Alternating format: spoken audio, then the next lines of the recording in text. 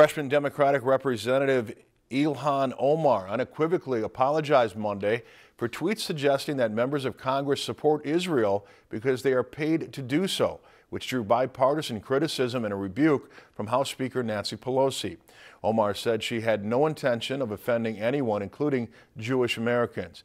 The Minnesota Democrat said in part, quote, "Anti-Semitism is real and I am grateful for Jewish allies and colleagues who are educating me on the painful history of anti-Semitic tropes. My intention is never to offend my constituents or Jewish Americans as a whole."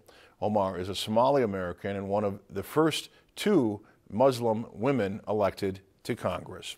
If you enjoyed this segment of Lakeland News, please consider making a tax-deductible contribution to Lakeland PBS.